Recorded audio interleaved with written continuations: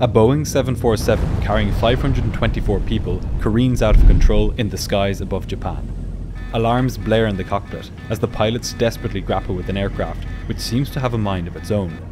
Oxygen masks drop from the ceiling, and terrified passengers write last-minute notes to loved ones.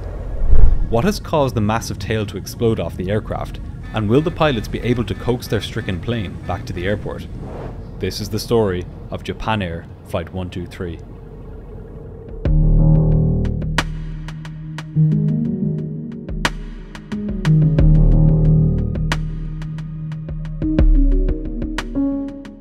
On the evening of August 12th, 1985, 509 passengers and 15 crew boarded a Boeing 747 operated by Japan Airlines at Tokyo's Haneda Airport. They were bound for Osaka, about an hour to the southwest. This route was one of the busiest in Japan, with thousands of people making the journey up and back every day. And on this day, Flight 123 was full to the brim. It was the beginning of the Japanese holiday season of Obon, and many of the passengers were making their annual trip back to their hometowns. They were not to know as they stepped on board that evening that the aircraft they were flying on was hiding a critical weakness, one which had been growing like a cancer for years, completely undetected. Today, just minutes after takeoff, it would reach breaking point. For the pilots, the flight was something special as well. Sitting in the captain's seat was 39-year-old First Officer Yutaka Sasaki. He would be acting as the captain for this flight, under the watchful eye of the flight's actual captain. With just under 4,000 hours of total experience to his name, Sasaki was being promoted to captain on the 747, having been first officer on it for the last 6 years. On this flight, he would have to prove that he was ready for the upgrade. Sitting to his right, and supervising him, was 49-year-old veteran captain Masami Takahama. Takahama had been flying since 1966, in which time he had accumulated over 12,000 hours of flying experience. By this point, he had been flying the 747 for over a decade. And sitting behind the pilots, at the flight engineers station, was the third crew member, 46-year-old Hiroshi Fukada. Fukada had logged almost 10,000 flight hours in his time as a flight engineer, and was highly experienced on the 747, having amassed almost 4,000 hours at this seat. Fukada had been flying all day. This was his third flight on this aircraft this evening. The other two pilots had joined him for this flight after swapping out with the previous crew. With this experienced crew, the passengers could not have been in safer hands. However, the emergency, or rather emergencies, that they would face on this day were something that the crew had never been trained for. At 6:05 that evening, Flight 123 pushed back from the gate at Tokyo. It was a sweltering summer evening, and thunderstorms had been hammering the country all day. To avoid them, the pilots would be flying a bit south of their usual route, over the sea. This flight would be a short one, so short that almost as soon as it reached its cruising altitude of 24,000 feet, it would begin descending again. At 6:12, First Officer Sasaki lined the aircraft up with the runway, and applied takeoff power. Within moments, the massive jet and its 524 passengers and crew were airborne. Flight 123 climbed out over Tokyo Bay and made a slow turn to the right towards Osaka. For the first few minutes, all went to plan. As the plane climbed, it began to pressurize. Air brought in by the engines was being fed into the cabin, so that the air pressure inside the cabin was greater than the pressure outside. As the plane climbed and the air outside got thinner, the pressure difference between the air inside the cabin and the air outside the cabin grew greater and greater. The thin aluminium skin of the plane stretched ever so slightly as the air inside pressed against it. This happens on every flight, and this particular aircraft, which had been flying for 11 years, had gone through this cycle uneventfully over 12,000 times. In the cockpit, the flight engineer monitored the cabin pressure as the plane climbed out, ensuring that the air remained breathable for the passengers. But what he didn't know, and what nobody on board knew, was that the bulkhead in the back of the plane, an umbrella-shaped structure which held in the pressurized air from the cabin, had a critical weakness. Years earlier, while landing at Osaka, the plane had landed hard on its tail, causing significant damage to this bulkhead. The damage was so bad that the plane was grounded and extensive repairs were carried out. But the repairs to the bulkhead had not been carried out correctly. This meant that every flight since this incident, as the plane climbed and the air inside the cabin pressed against the bulkhead, tiny cracks began to grow. And now, after 12,319 flights, as the plane cruised high above the Pacific, this bulkhead catastrophically gave way. What you're now about to see is a completely accurate rendition of the flight's journey from this point on.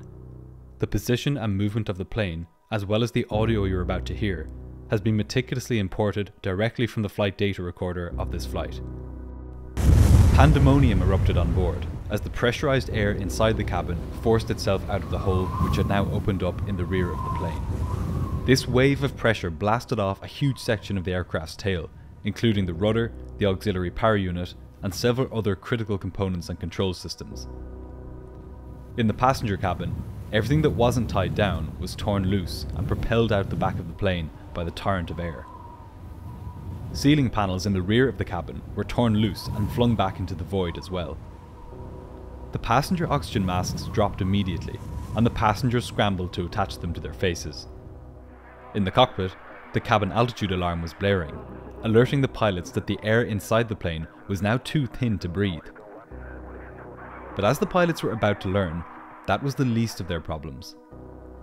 The captain decided that they had better turn back to Tokyo and land immediately.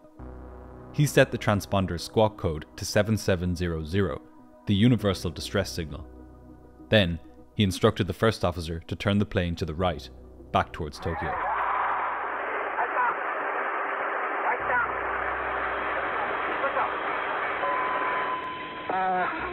Okay, it's been 103, we've got some, turn back to Roger, approve, Roger, requested. Roger, you want right or left arm? Right heading 090, relative to Toshima. But as the plane turned to the right, it started banking way too steeply.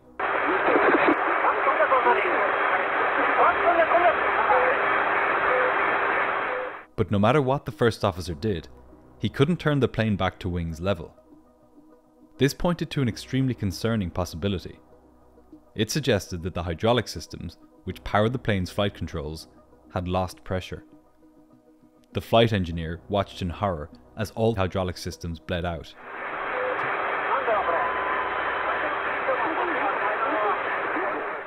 Within seconds, the flight controls had been rendered completely ineffective. The captain asked the flight engineer whether it was really the case that the hydraulic pressure had reached zero. 123, negative, corridor. The pilot's worst fears were confirmed. All indications were at zero. The loss of all hydraulic power was practically a death sentence. Without it, the pilot's controls were useless.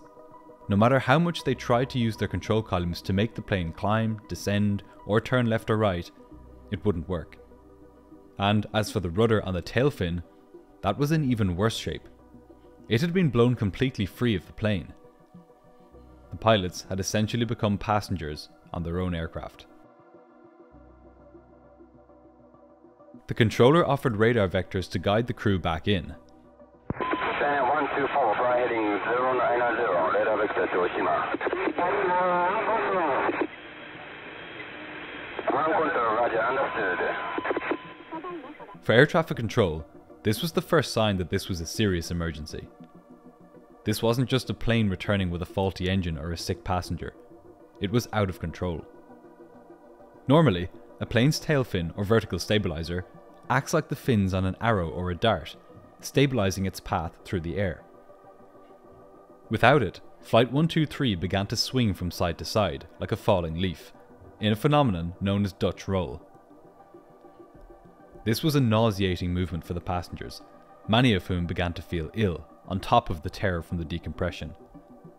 And with the rudder now gone from the aircraft, the pilots had no way to stop this motion.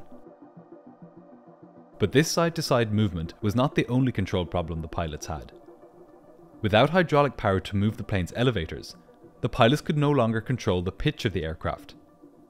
As a result, the plane began to enter a terrifying roller coaster cycle. First, it pitched up and began climbing. But as it climbed, it lost speed and began to pitch back down and descend. Then, as it descended, it gained speed and began pitching back up again. This sickening cycle is known as phugoid motion, and it continued unabated, with the plane gaining and losing thousands of feet with every cycle. For the passengers, this was like something out of a nightmare. It was clear that the plane was, in the most fundamental sense, out of control. Many began writing notes to loved ones. The flight attendants rushed around the cabin, instructing the passengers on how to use the oxygen masks, while stopping to take breaths from the few spare masks hanging from the ceilings. This picture was taken by one of the passengers on board. The chaos in the cabin rings through. Here, you can see a flight attendant taking oxygen from one of the spare masks. Incredibly, in the cockpit, the pilots still hadn't donned their oxygen masks. They were so focused on trying to regain control of the plane that they didn't even think to do this. But now, hypoxia was beginning to set in, and at their altitude of 24,000 feet, there is only about 1/3 as much oxygen as there is at ground level. The pilots' focus was narrowing, and their ability to think critically was becoming impaired. Over the next few minutes, discussion between the crew members became increasingly sparse. Tokyo Air Traffic Control called the flight, but the pilots were so mentally overloaded from the emergency and from hypoxia that they didn't respond to the controller's calls. The rest of the air traffic in the area continued on as normal, receiving their instructions from air traffic control to climb, descend, and change headings. High above the Japanese countryside, the pilots of Flight 123 and their more than 500 passengers were on their own. There was, however, one part of the plane which the pilots could still control: the engines. So the question was, how would they be able to use just the engines to control the movement of the plane? In theory, the pilots might be able to dampen the up and down motion of the plane by manipulating the engine power at just the right moments in the cycle. They could try to stop it from climbing too much by reducing the engine power as the plane entered a climb, and then increasing it again as the plane began descending. With a bit of trial and error, the pilots could try to get the timing just right, and get the plane to fly within a much narrower range of altitudes. Once the pilots could stabilize the plane's altitude, they could then start thinking about ways to dampen the incessant and sickening rolling motion of the plane. The task ahead of them was monumental. With death staring them straight in the face, the three pilots, now dulled by hypoxia, would have to learn how to control their crippled aircraft precisely with nothing more than their engines. Their training on the 747 was extensive, and between them they had decades of flying experience. But this situation was beyond anything they had ever encountered. As the pilots tried their hands at this new way of controlling the plane, Tokyo Air Traffic Control chimed in with some options. Alright, your position 72 miles to Nagoya. Yeah, can you run to Nagoya?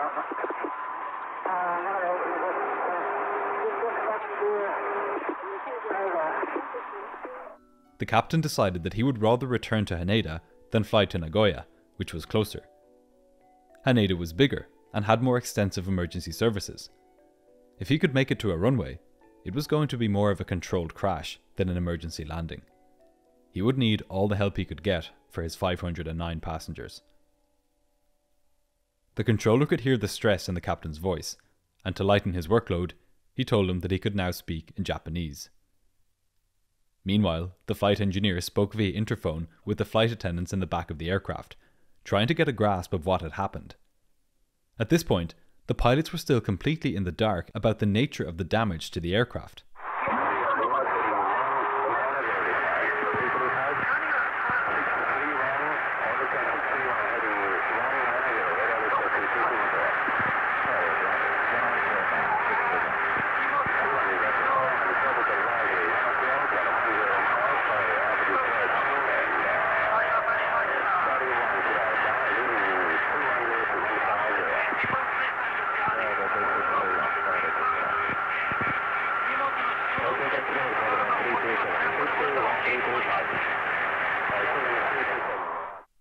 The stewardess told the flight engineer that the back of the plane had been damaged and that a baggage compartment had collapsed.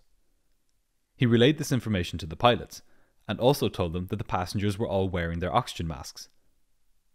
But the two pilots didn't respond. By this point, they were hypoxic and so overloaded from their desperate attempts to control the plane that they couldn't process what he was saying.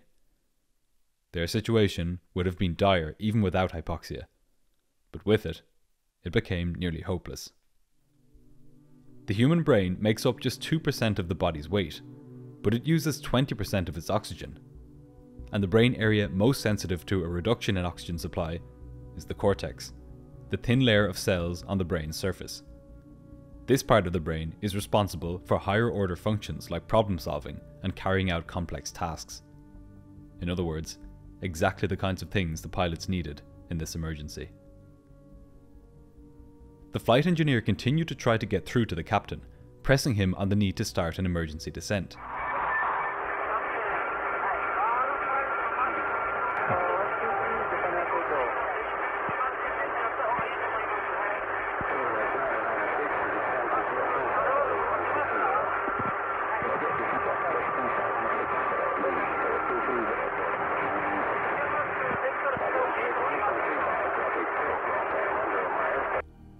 This time, the pilots responded, and they agreed.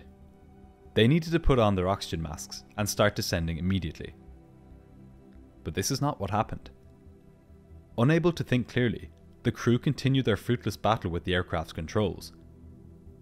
But on one front, they had made some progress. By carefully timing their movements of the thrust levers, the pilots had managed to dampen the severe phugoid motions of the plane. It was still following the up-down cycle, but not as dramatically as before. This was a significant improvement in their situation, and a source of hope for the crew. They had now proven that they could control the altitude of the plane, at least to some extent, using just the engines. But they would have to do a lot more than just maintain altitude if they were to make it back to an airport.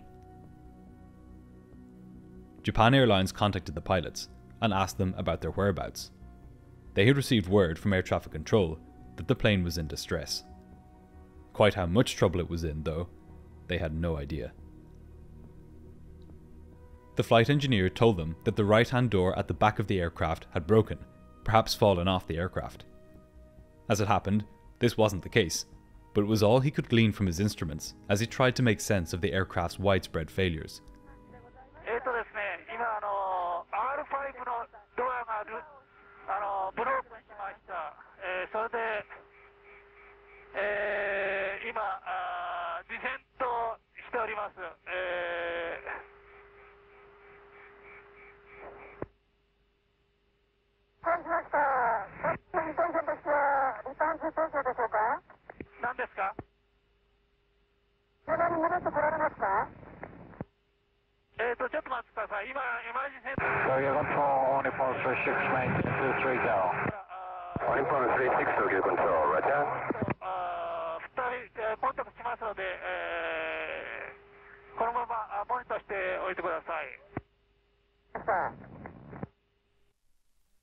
But at that moment, the flight was not in an emergency descent.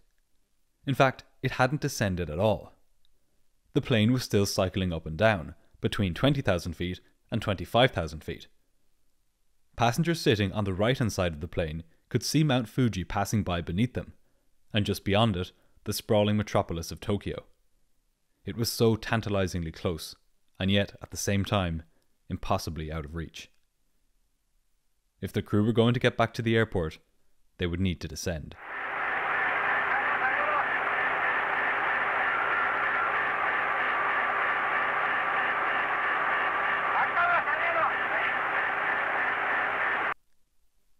The first officer pushed the control column fully forwards with all of his strength, but it was no good. It seemed that no matter how hard they tried, the pilots couldn't get the plane to descend. To have any hope, they would need to try something different. That's when the flight engineer had an idea.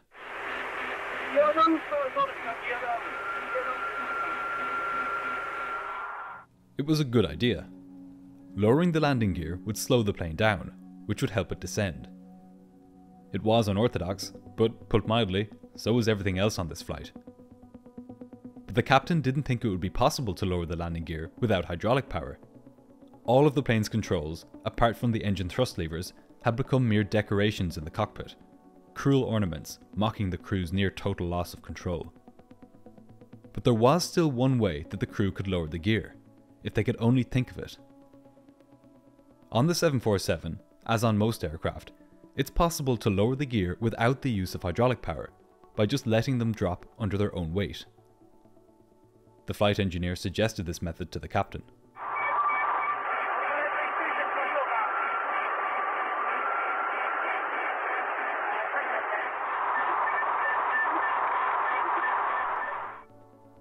The captain wasn't sure if he wanted the gear lowered just yet. He and the first officer had been trying for minutes to stabilize the plane's flight path, and against the odds, they had achieved some level of success here. By lowering the gear, they would risk throwing all of that progress out the window. But in the end, the captain knew they had no choice. They would have to lower the gear at some point anyway, so why not now? The pilots tried the alternate gear extension method. Slowly, but surely, the 747's massive landing gear began to drop into the slipstream. A few moments later, they were down and locked into place. But aerodynamically, the results were mixed. On one hand, the up and down motions of the plane had lessened somewhat. However, the Dutch roll had gotten stronger. Whatever the pilots did, it seemed as if they could only smooth out one axis at a time, either the vertical or the horizontal, but not both. It was beginning to dawn on them that their situation might be hopeless. But they continued fighting. Now, they were going to attempt to use the engines to steer the plane back to Tokyo. The first officer pushed the engines on the left side of the plane to high power and kept those on the right side at a lower power. The plane continued swaying from side to side, but gradually it swayed over to the right, back towards the city. As the giant plane made its turn, Tokyo Control tried to contact the crew. Stanley 123, Stanley 123, Tokyo Control. If you read me, ident, please. But nothing the controller could possibly say could even come close to mattering at this point. Early on in their training, pilots are taught the phrase aviate, navigate, communicate. This is the order of importance when flying a plane, and the pilots of Flight 123 were barely able to do the first of them, aviate. Communication with the ground was the last thing on their minds. The captain told his colleagues to ignore the controller and focus on flying the plane.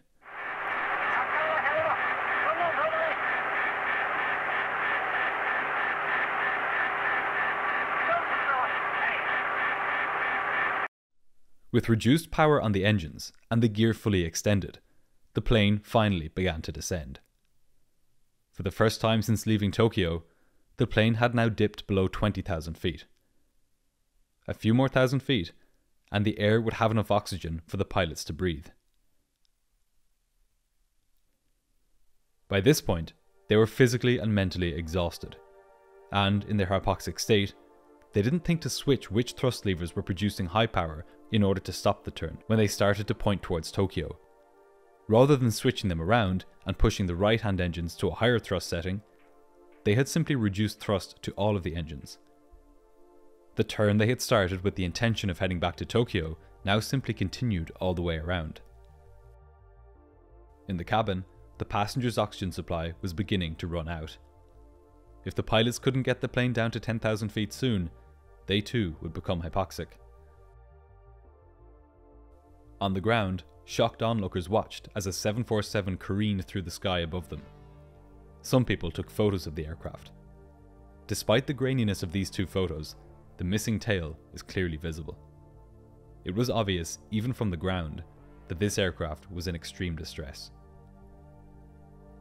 But the only ones who could do anything about that were the three men in the cockpit, and even they were barely hanging on. As the plane descended, the amount of oxygen in the air slowly began to rise. Gradually, the pilot's mental capacity returned. Mere reflex and half-conscious reaction was beginning to be replaced by conscious, deliberate thought. For the first time since the explosion, the crew could now think about their situation, rather than just react to it. And as they did, the true gravity of the situation became apparent to them.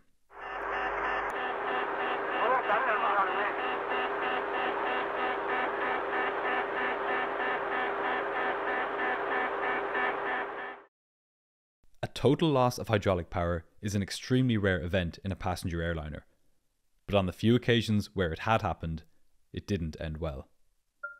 The pilots of Flight 123 were well aware of this, as they regained lucidity at lower altitudes.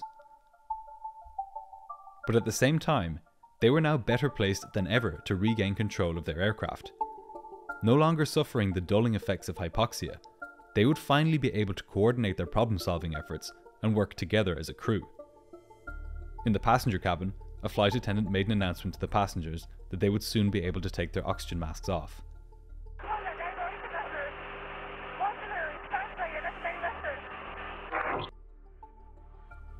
But this very saving grace, a lower altitude, now brought a new danger. Straight ahead of the plane loomed a towering mountain range.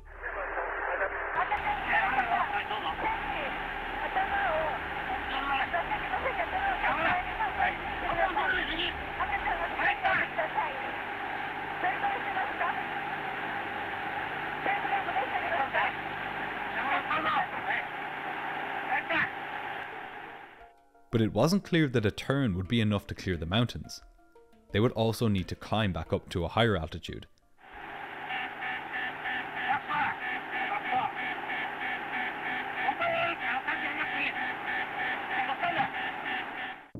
With all of its engines at full power, the plane entered a steep climb. So steep that there was a risk that it would lose speed and stall. The captain told the first officer to reduce power somewhat so that they could keep the climb going without making it too steep. But in its severely damaged state, making precise changes to the flight path was like conducting brain surgery while wearing oven gloves. Controlling the pitch of the aircraft using engine power alone was an incredibly crude technique, but it was the only option the pilots had. But within just a few seconds, the aircraft had lost a huge amount of speed. If it lost any more, it could stall and fall from the sky. The first officer pushed the control column fully forwards, but this did nothing. He then pulled the engines almost back to idle, and finally, the plane began to pitch down. But it was too much. The gigantic aircraft, now flying at just 9,000 feet, entered a terrifying dive.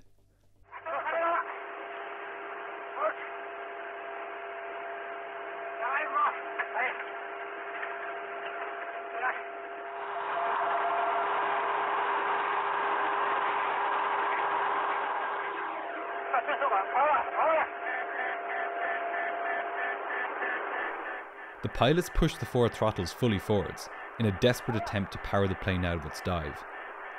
They were now perilously close to the mountains, which began to block out the evening sun as the plane got lower and lower. In the midst of this fight for survival, Tokyo Control tried to contact the aircraft individually using the selective calling system, which rang ominously in the cockpit as the pilots battled for control. With full power to the engines, the plane now entered a rapid climb, the steepness of which the pilots had never experienced. The nose was fully 40 degrees above the horizon.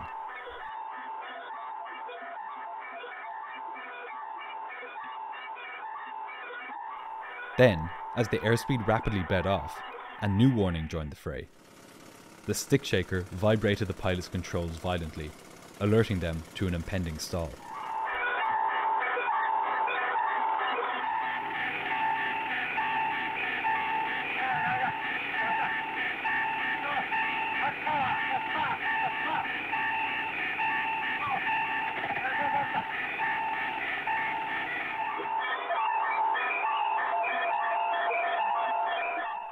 Once again, the plane entered a horrifying plunge.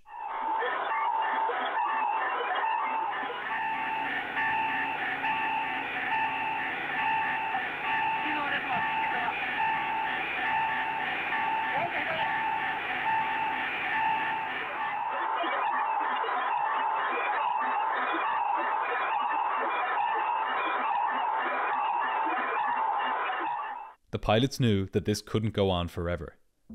They had become mere passengers on their own plane, reacting to its erratic movements as they happened.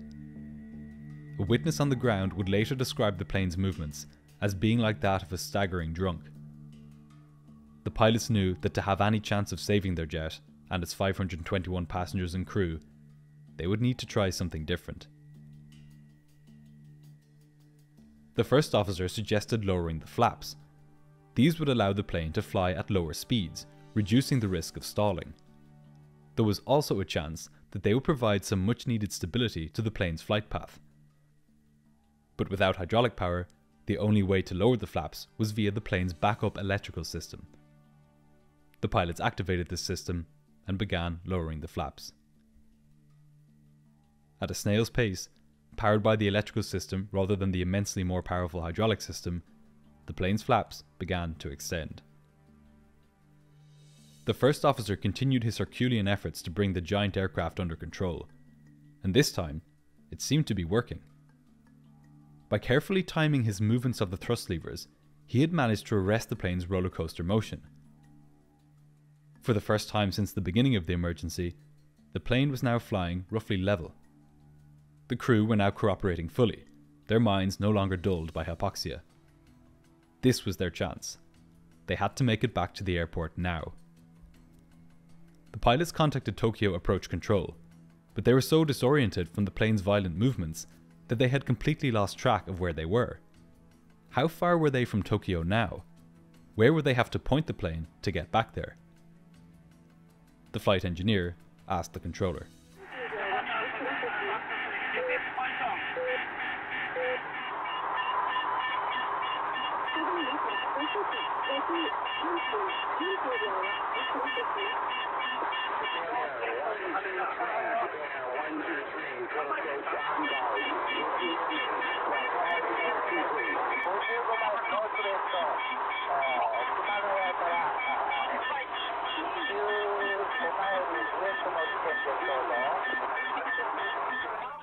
They were 55 miles northwest of Haneda, not that far for a 747.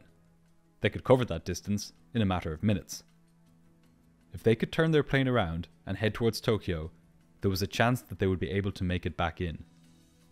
And given their newfound stability, this was beginning to look possible. The first officer pushed the throttles forwards to counteract the drag that the flaps were now creating. But the flaps, which initially helped the pilots stabilize the plane, now slowly began to turn against them. Rather than stopping at a certain point, the flaps continued to extend. And as they did, the flaps on the left wing began to extend further than those on the right wing. This created more lift on the left-hand side of the plane, pulling that wing skywards and putting the aircraft into a gradual right-hand turn. Degree by degree, the pilot's hard-won control was beginning to slip away from them. As the plane banked to one side, the captain called for the flaps to be lowered further, to 10 degrees. He didn't realize it, but by this time, the flaps were already at 15 degrees, and were continuing to drop even further. Second by second, the imbalance between the flaps on the left and right wing only became greater. The first officer pushed the thrust levers forwards, but for some reason, he pushed the ones on the left side to a higher power than the setting for those on the right-hand side. None of the crew noticed this, and the plane began tipping over.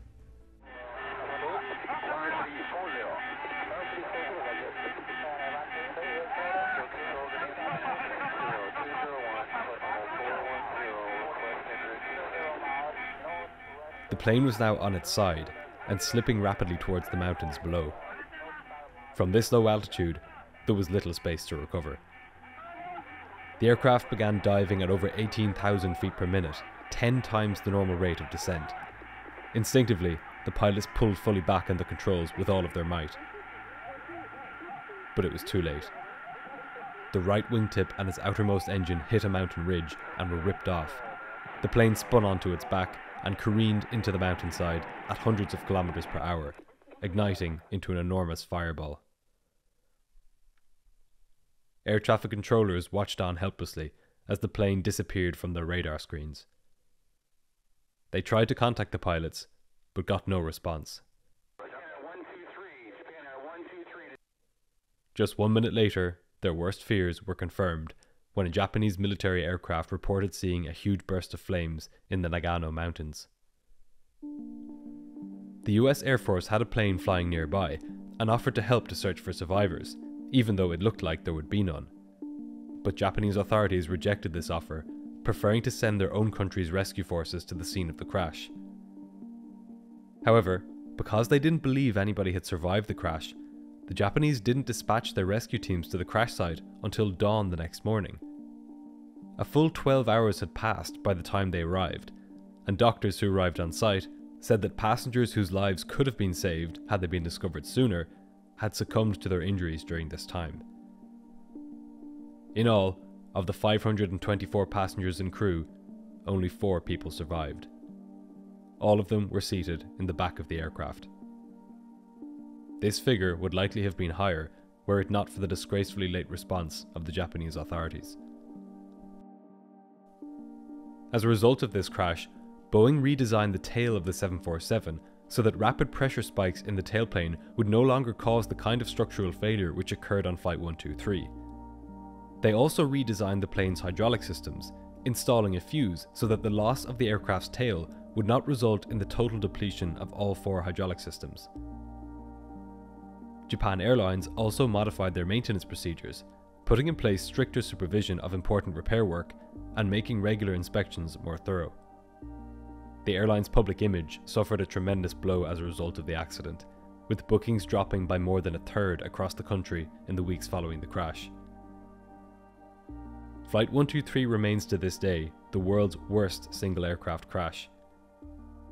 If there's anything good to come from it, apart from the safety improvements made to the 747, it's that nowadays, rescue efforts are carried out as soon as possible after an accident, regardless of its apparent survivability.